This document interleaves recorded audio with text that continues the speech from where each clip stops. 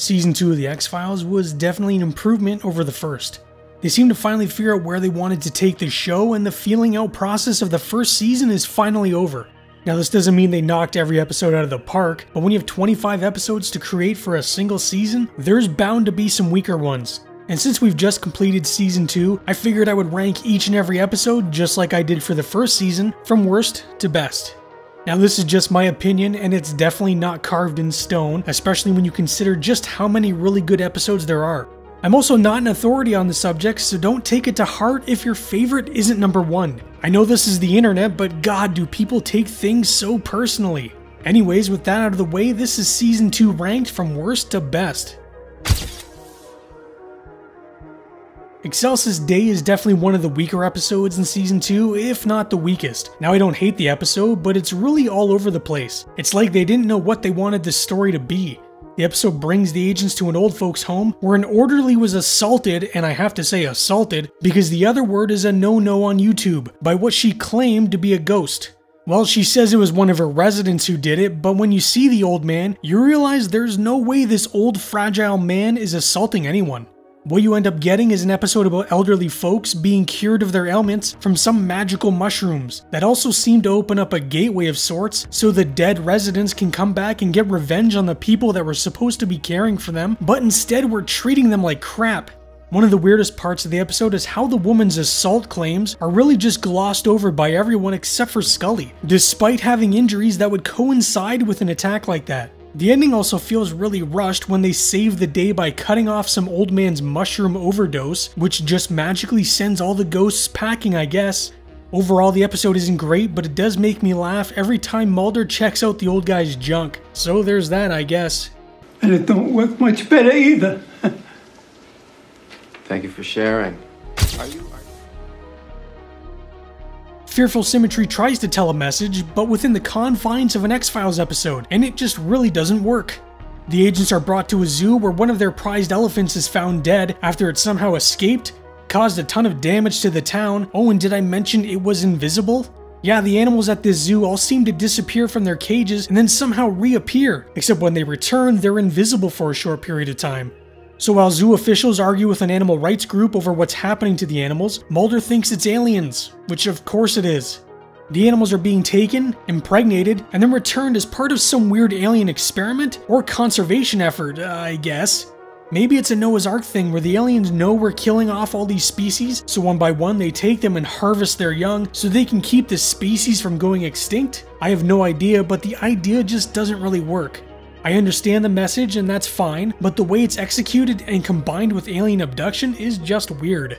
Then you throw in a silly sign language gorilla reminiscent of Amy from Congo, and the whole thing just goes off the rails. Firewalker is just a duller version of the episode Ice from Season 1, which itself is basically just a knockoff of John Carpenter's The Thing. Instead of a research facility in the Arctic, you have one at an active volcano. Instead of a parasitic alien life form that drives people to kill, you have some sort of fungal life form that grows inside its host until it bursts out like the chest burster from Alien. The same themes of paranoia and distrust are all present as well, and there really isn't a lot to say about this episode. The cast all do a fine job with what they're given, it's just that we've all kind of seen it before.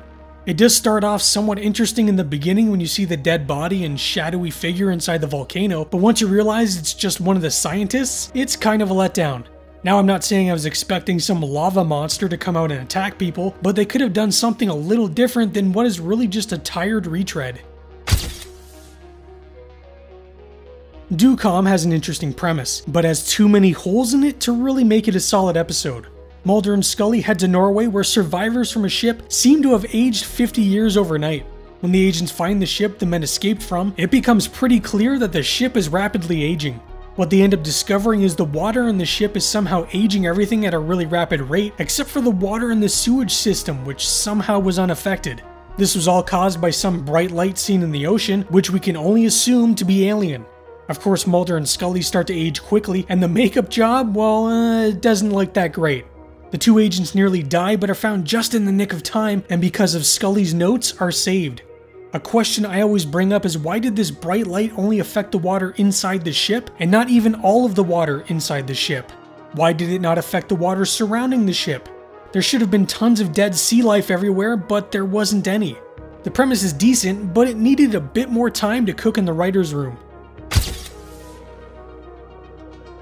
3 is another mediocre episode. I don't hate it, but it's weird seeing Mulder just randomly hook up with some vampire lady right after Scully goes missing.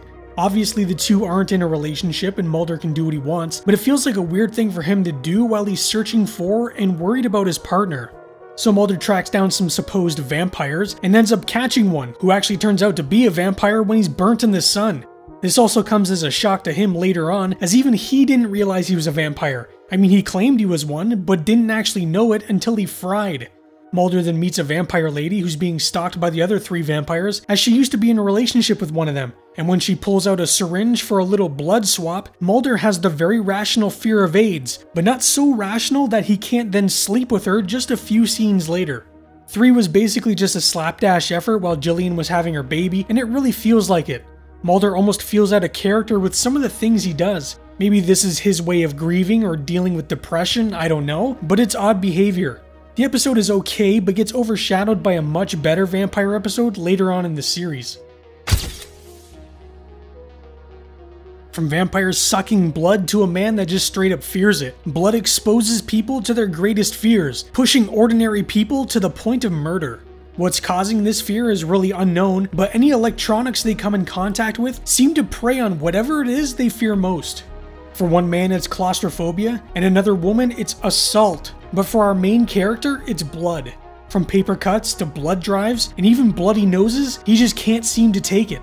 It also doesn't help that some unforeseen power is pushing him to the point of insanity and murder. The whole episode culminates when the man buys a rifle and starts firing upon a college blood drive from the clock tower, only for Mulder to stop him in time before he can do any more harm. I've always questioned why the man would be driven to murder if he hates blood so much. If he shoots or stabs someone, he's only going to make more blood, so wouldn't that just drive him even crazier?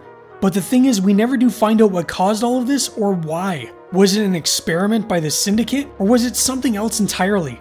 I'm not saying you always need answers 100% of the time, but it would have been nice to know a little bit of what just happened. Blood overall, though, is a decent enough episode. Red Museum is a mix of a bunch of different ideas that on their own are interesting, but thrown together is a bit of a mess. First, you have a PDF file that secretly records children in their bathroom and kidnaps them because he hates what they've become. Second, you have a vegan religious group that keeps clashing with the folks in a small town known for its meat processing. And then you have some mythology stuff with Deep Throat's killer and the children being injected with purity control by their doctor. Any one of these things could have been used as the basis for its own episode, but instead we're all thrown together in some primordial soup that doesn't really come together. The episode is so jumbled that most people forget that this is a mythology episode and not a monster of the week. It really isn't until the last act where you find out what's really going on, and by then you just don't really care. One of the biggest sins with the episode is how quickly they take care of Deep Throat's killer. He killed such a prominent character like Deep Throat, and then he's just quickly tossed aside.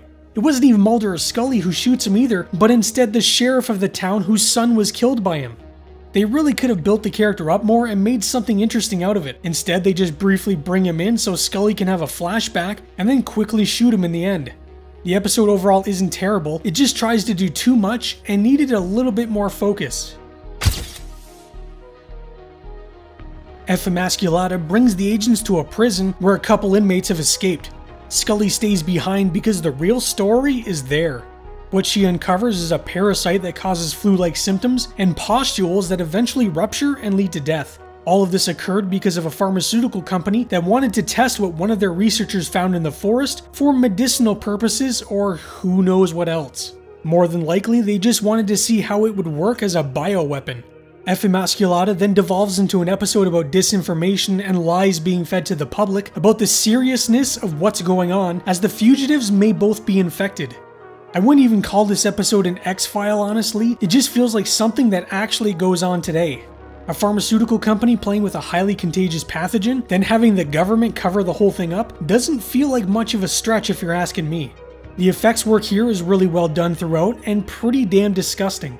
I don't recommend eating while you watch this one because it can get kinda nasty, especially when the pustules burst and pus goes flying into people's open mouths. Also, Scully and the scientist she works alongside with do a lot of stupid things that really should have gotten both of them infected.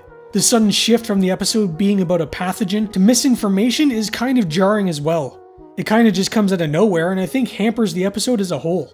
Still worth watching, just not as good as it could have been. The Kalusari is basically The Exorcist and The Omen. You've got a little boy that right off the bat, you know something weird is going on inside his head. I mean, his little baby brother gets hit by a train and he barely even flinches. Mulder and Scully of course are brought in because it looks like some unforeseen force led the little boy onto the tracks. There are some dark forces swirling around the family, and the grandmother and her cohorts do their best to confront it, but it seems whoever gets too close to the boy ends up murdered in the end.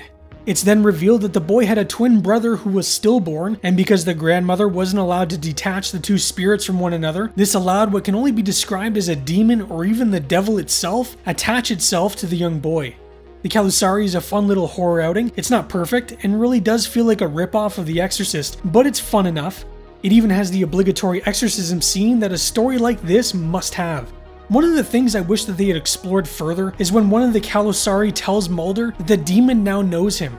They could have done a sequel episode where he's once again confronted by it, but if they did, they'd probably just be retreading old ground. If you're looking for something a little more on the horror side, then this is a good go-to episode. Aubrey is a really decent episode with an interesting premise. You have a woman named BJ who starts having visions of murders, which leads her to uncovering the bodies of two murdered FBI agents, or what's left of them anyways. The fact the bodies were placed there some 40 years prior, and in the manner in which she found them, is what brings in Mulder and Scully. A new crop of murders begin popping up, and they seem to have the same MO as the murders from the 1950s, with brother slashed across the chests of the men, and sister across the chests of the women. They begin to suspect an old serial killer to be the culprit, but he could barely walk, never mind kill anyone. What they uncover is an old victim of his who survived, had his child, gave it up for adoption, and then that child would grow up to be BJ's father. Things get even weirder when BJ basically turns into the old man because somehow his memories have been genetically implanted in her, causing her to commit the recent rash of murders without her even knowing. And while all this is going on, she's pregnant with her co-worker's child, who she's having an affair with. There's quite a bit going on in this one, and it can get a little confusing, but I like the overall story, and Mulder's infantile sense of humor lines right up with mine. Yes, and also I've always been intrigued by women named BJ.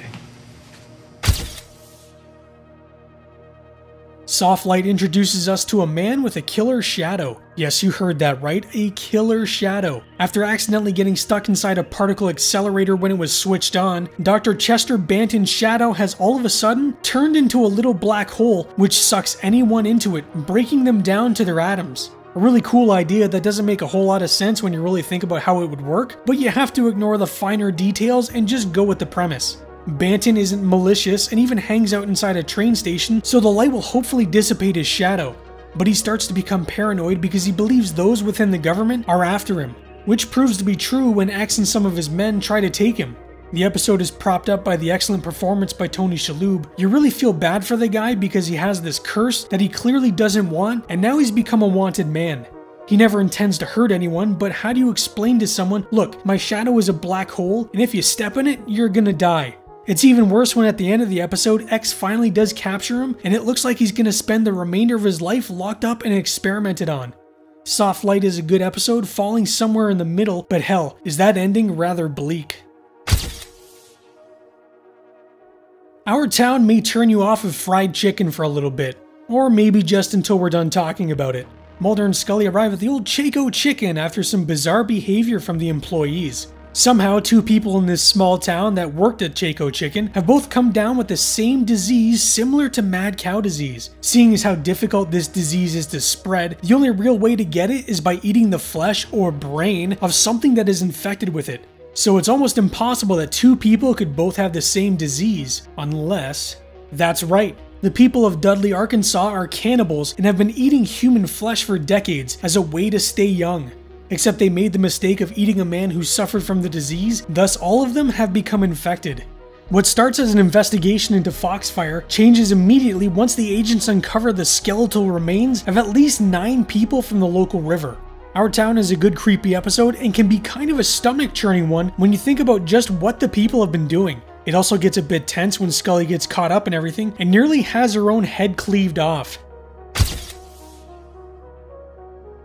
Sleepless is kind of a tragic episode. You have a Vietnam vet who was part of a program to make it so the soldiers wouldn't have the need for sleep anymore. This would make them more efficient killers because they'd never need to rest. But it only seemed to make things worse. The men became more aggressive and did unspeakable things to the Vietnamese people, and because of that, one of them, a man named Preacher, is trying to atone for his sins by systematically killing all of those involved through some kind of dreamlike state. He has a strange power to make people see what he wants them to see, and in turn they believe so fiercely that it can actually kill them. His first victim dies by fire, and despite having no burn marks on the outside, his insides were completely cooked. Another man is shot dead by the Vietnamese people that he took the lives of, only for there to be no bullet holes, except for his insides, which were shredded as if there were.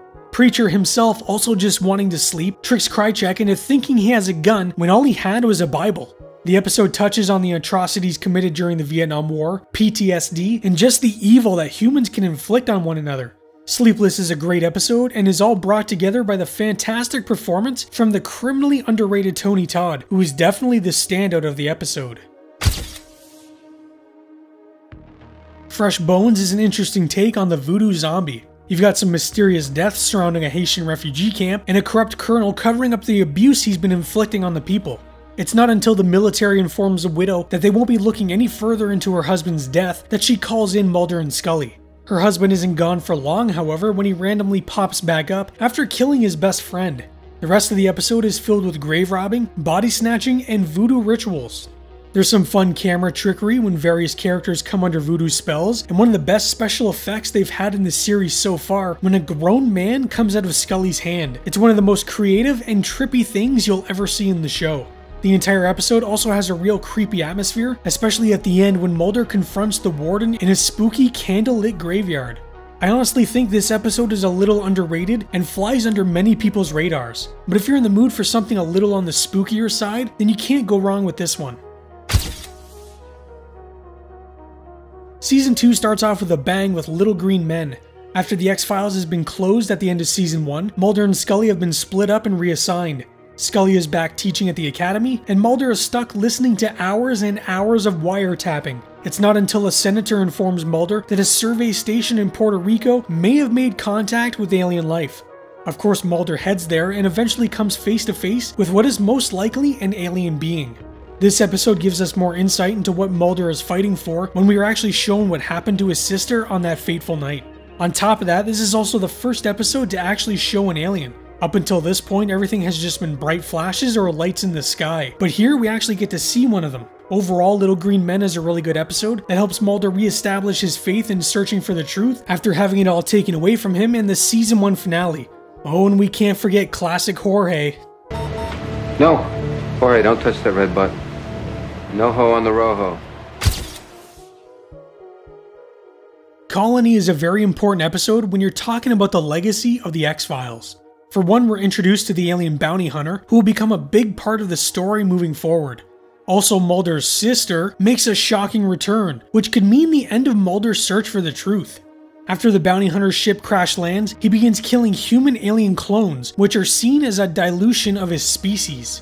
After identical doctors with no apparent connection begin to go missing, Mulder and Scully are called on the scene to investigate. They meet a CIA operative who tells them the doctors are clones from a Soviet program, but unbeknownst to the agents, the CIA operative is actually the bounty hunter. Mulder eventually gets a call from his father, who tells him he has something important to show him, and that's where Mulder is reunited with his sister, who tells him all about her abduction and what the alien bounty hunter is after. The episode ends with the alien bounty hunter disguised as Mulder entering Scully's motel room and the audience wondering what will happen next.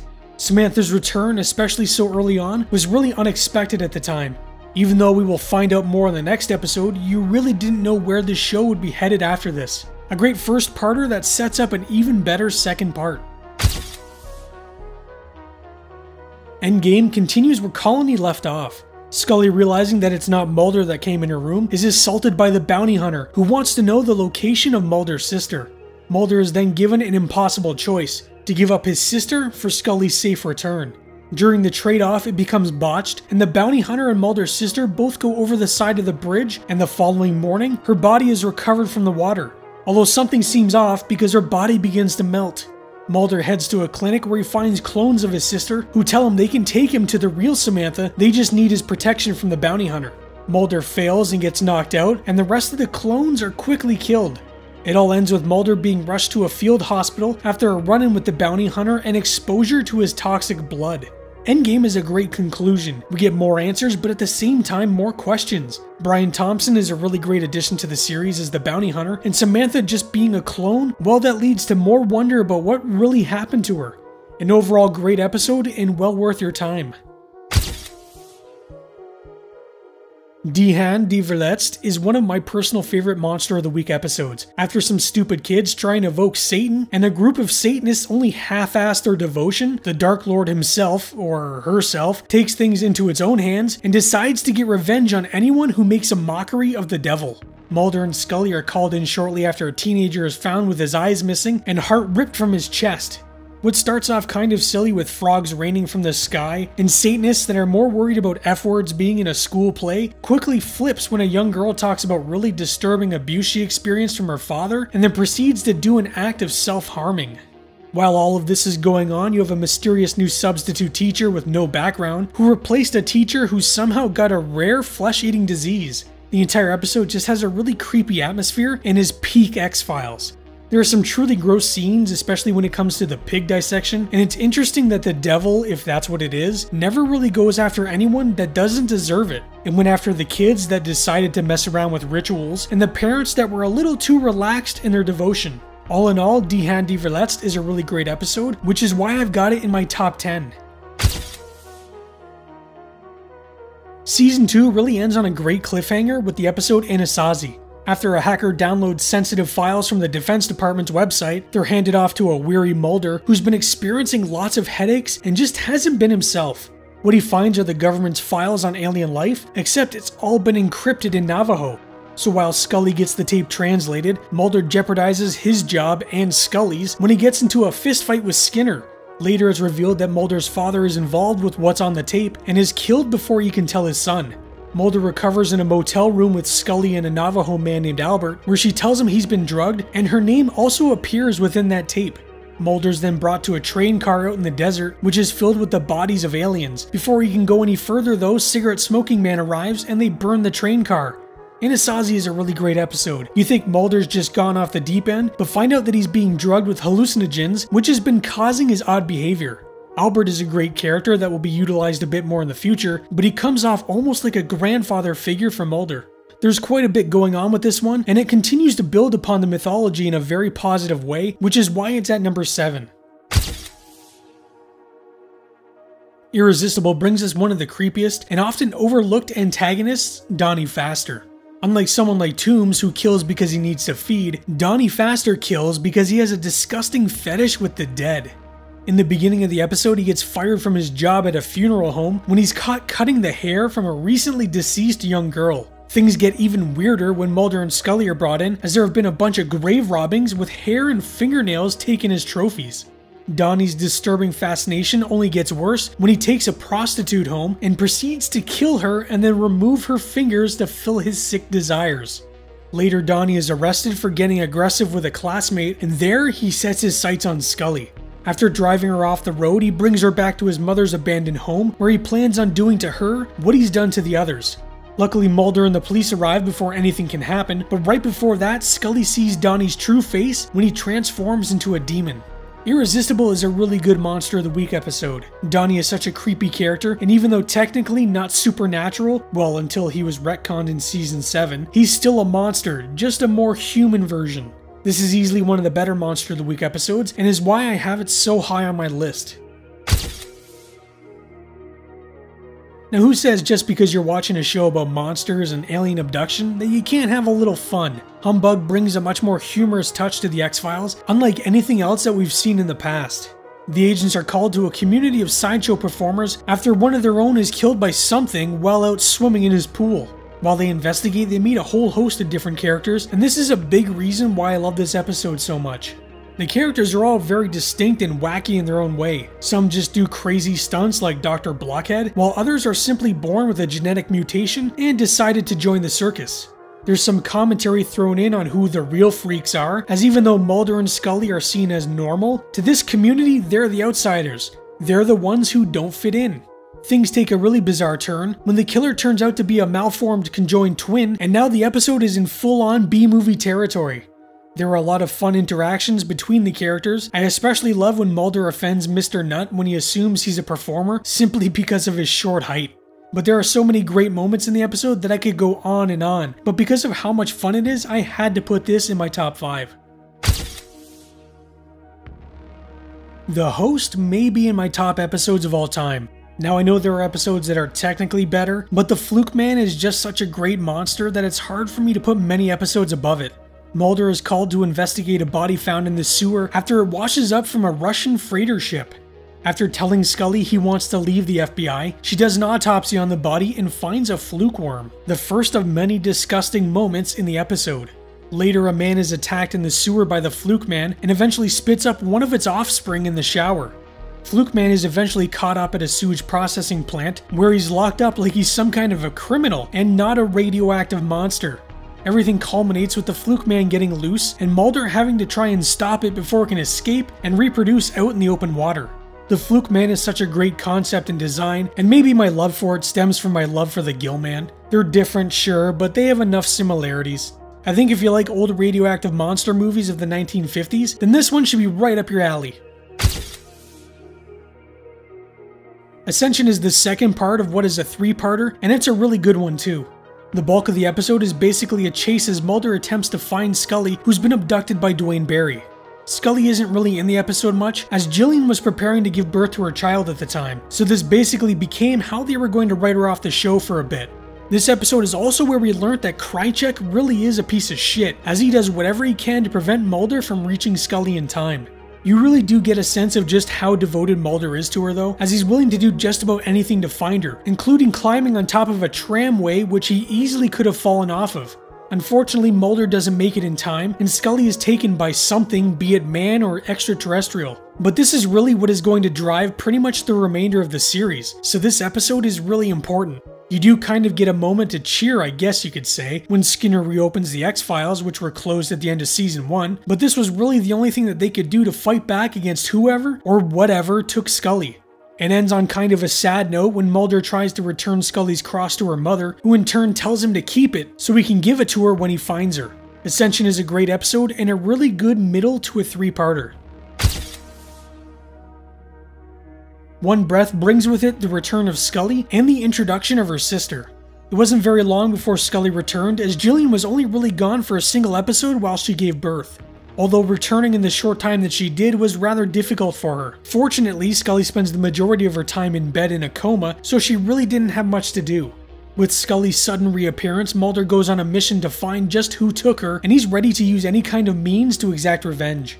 While Mulder searches for those responsible, Scully is visited by a nurse who may or may not be a guardian angel, attempting to tell Scully that it isn't quite her time yet. Through X, Mulder finds out the men who took Scully will be coming to his apartment that night and to be ready. But instead, Mulder listens to Scully's sister, who asks him to come spend time with Scully during her final moments. Scully does eventually recover, and the men that Mulder aimed to kill trash his place, stealing any evidence he may have had, but he chose to be by her side instead of shooting those responsible. One Breath is a really good episode, with one of David's best performances to date. When he emotionally breaks down after his place has been ransacked, and he feels hopeless because he feels like he failed Scully, it's truly heartbreaking. You really wanted to see Mulder take the men out that hurt Scully, but deep down, you know he wouldn't have been able to live with himself if he wasn't by her side if she had passed. One Breath is one of the best episodes of the season, and one of the best episodes of the series. It's honestly hard to do a ranking when so many episodes are so good. The Duane Barry Ascension One Breath story arc might be my favorite arc of the series, and it's honestly hard to say which one is better than the other. A big reason for my choice of Duane Barry being number 1 comes down to my experiences as a kid and how much this episode affected me. The flashback to Duane Barry's abductions are what nightmares are made of. I was honestly terrified beyond belief that I would wake up one day in a similar situation and the whole thing just shook me to my core. I remember even having sleep paralysis once after watching this as a kid and thinking I was being abducted. And no, I'm not kidding. You feel kind of bad for Duane Barry despite the fact that he's holding people hostage. He just wants to be heard. He just wants someone to listen to what he has to say, and luckily for him, Mulder is that person. Scully becomes involved when Mulder too gets taken hostage, but once Duane is apprehended, implants are found on him exactly where he said they would be. Mulder gives one to Scully, who has it analyzed and ends up finding a barcode on it. She scans it at the supermarket, which gives off a weird serial number, which she believes was used as a way to catalog Duane. This is where things get really tense as Duane breaks into Scully's place and abducts her, only for Mulder to hear the recording on his machine after the fact. This is one of the most impactful episodes of the series, and the fact it's only the 5th episode and not a season finale says a lot. You're left on a really tense note, which drives you to know just what will happen when the show picks up the following week. Any one of the abduction arc could be number 1, but I think because of personal memories, I have to put Duane Barry first. And that is every season 2 episode ranked. These are always so difficult to do because I can never really make up my damn mind, but I hope you at least enjoyed it. I'm curious, what are your favorite and least favorite episodes of season 2? I would love to know because you guys and gals always have much more interesting insight than I ever could. I really appreciate you watching and for all your support. I hope you're having a great day, and please stay spooky.